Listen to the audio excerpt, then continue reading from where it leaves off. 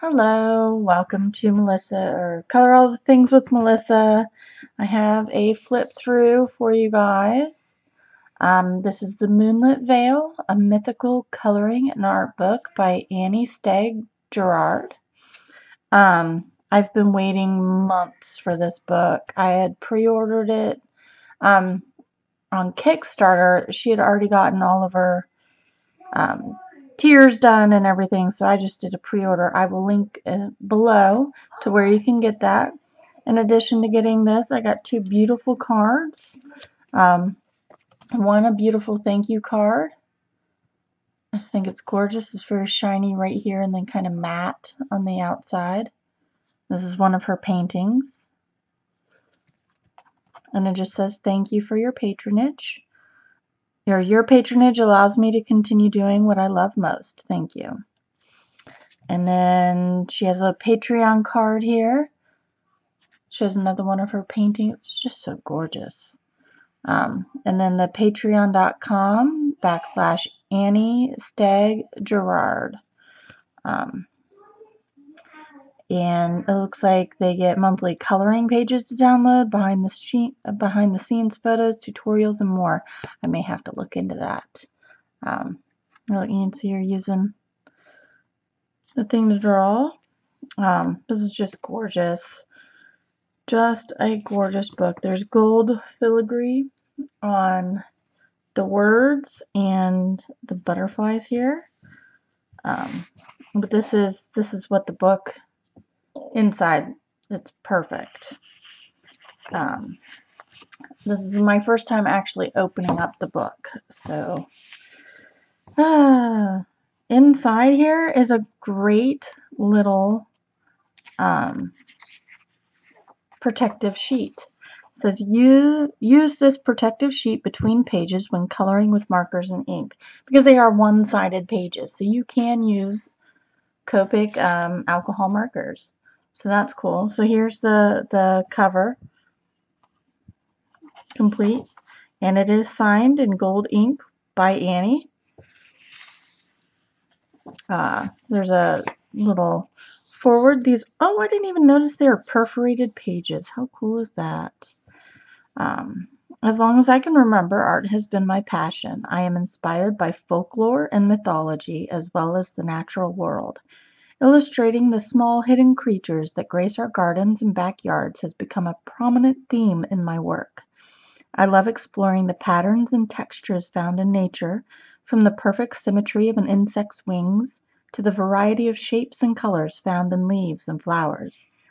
I am fascinated by the small hidden worlds that exist in our own backyards and the drama that unfolds between their unseen inhabitants, the secrets that are waiting to be discovered, and the mystery in the hidden moment of time. Getting lost in the details of an image is very meditative for me, and the calming act of rendering enables me to focus on the moment. I hope through the illustrations in this book you might take a moment to relax and share in the same tranquility I have found through art. You have this beautiful little frame to color. And these are one-sided, but on the other side you have these little hidden gems of art. So if you want to do just a little thing, you can do a little thing instead of this big thing.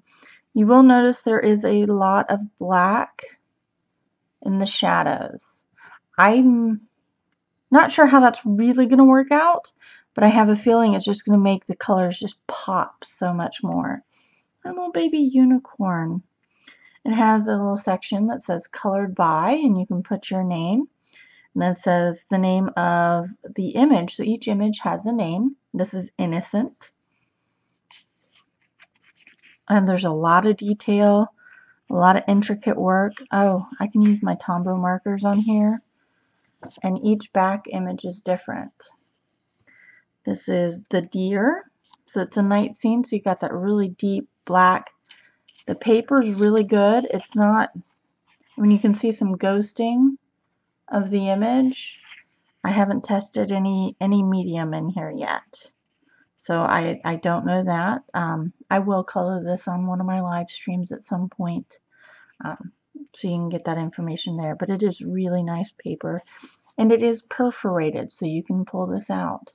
This is a smaller book. It's the same size as the Rita Berman books or the Good Wives and Warriors, Through the Looking Glass, or Escape to Wonderland, Escape to Christmas Past, and all those. So it's a smaller book. Let's see. It's roughly 8 inches, 8 by 8. 8 inches by 8 inches. So there's a smaller book. This is bedtime stories. So again, you have a night scene. I know there's some people that don't really like all the black. It doesn't really bother me too much. I just have a feeling it's going to make the image pop that much more. This is Midnight Melody. And like I said, each one has a different little back. And then you just slide this in behind the page you're working on.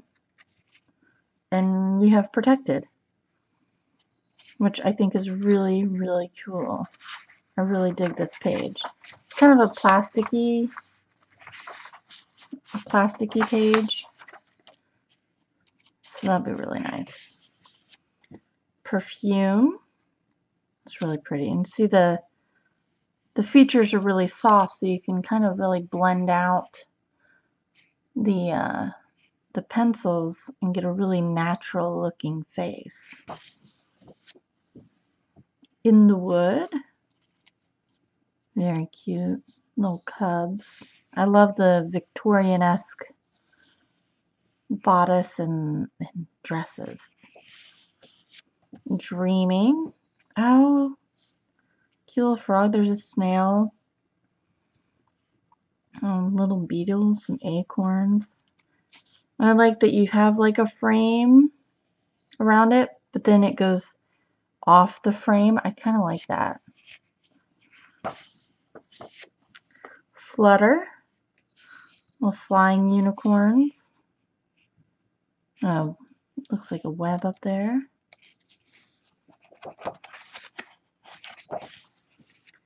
Owl Moon. It's very pretty. Very, very pretty. You can get a lot of detail in here. Blackberry Fox. Cute little mice around it. And blackberries. So you already know what it is. Familiar. Girl. Sorry, my kids are being kids. So Familiar. Cute. I love this. Love this fox. It looks like a nice tree back here. Adored. Beautiful birds. And then again you have the frame, but it kind of goes off the frame. Idle Thoughts. Oh, mermaid. Very pretty. Greens and blues. That's what this. And I would even give her a green tinge. I love green tinged mermaids. The Empress. Wow. Look at that. Very pretty. The Elk. Those looks like trees on the horns. Nocturnal Garden. Isn't this, oh goodness, what is the name of that? Oh, I can't remember what the name of this cute little guy is. I love it though. These are just gorgeous. The Nymph. Very pretty. Very, very pretty. Queen Bee. I'm not sure I'm in love with the black hair, because then I can't. What if I didn't want her to have black hair? I can't do anything about it. So I'm kind of. There are some parts where I don't think the black needed to be. But that being said, this is still a gorgeous book. The Phoenix. So much hair, though. So much hair. So pretty. Waiting. This is gonna. This will take time. These are not quick colors. At least in my opinion. It would take me a while. Some people, they just go for it. The Serpent. Oh, I like that. I like that. The Mermaid. Another mermaid. Super pretty. The Firebird, which almost looks like a peacock. I love the gowns. They're just crazy. Moon Dragon. I love this frame the best, I think. This part out here. I think that's one of my favorites. Lady of the Vale. I like this one. It has less black in it. A little more ability for a creative background. The Maiden. Very pretty. Siren. Another mermaid type picture. The Hanging Stars. Beautiful owl. Just gorgeous. Painted wings. All those butterflies. All that hair. I'm terrible at hair. Lady Luna. Big moon behind her. You get to put in your own moon. Let's see if I can push this down a little bit. Nope, it's not going to be nice. The Unicorn. Whisper. I think if I would make any suggestion to Miss Stegg Gerard, it would be to lay off the black a little bit. Some is good. The entire book, it gets a bit much. Moonlight Reverie. But again, like I said, it'll just make those colors pop. I don't know how. There's so many little details. I don't know how you would do this other than marker or gel pen or what have you. I mean, some of this you do pencil.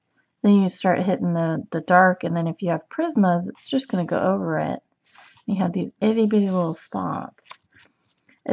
Amidst the clover. Wish. Another little unicorn.